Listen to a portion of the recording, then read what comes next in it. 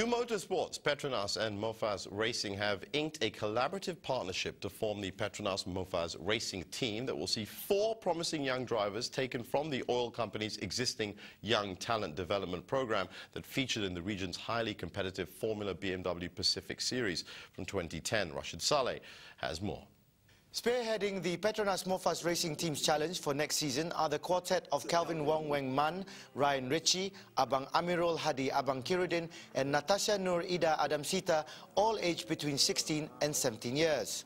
Okay, I just want to do as best as I can out there, you know. That means showing what I've got. When I'm out there, it's just nothing else matters, and it's me.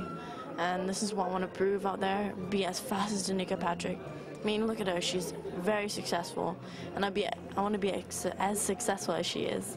And one of the young drivers has set a high target for himself as well. For next year, my targets will be, I'm hoping to get the title, the Formula BMW Pacific title, and I will work hard for it. With this collaboration and fresh young drivers for the series, the future of Malaysian drivers in motorsports is certainly bright indeed.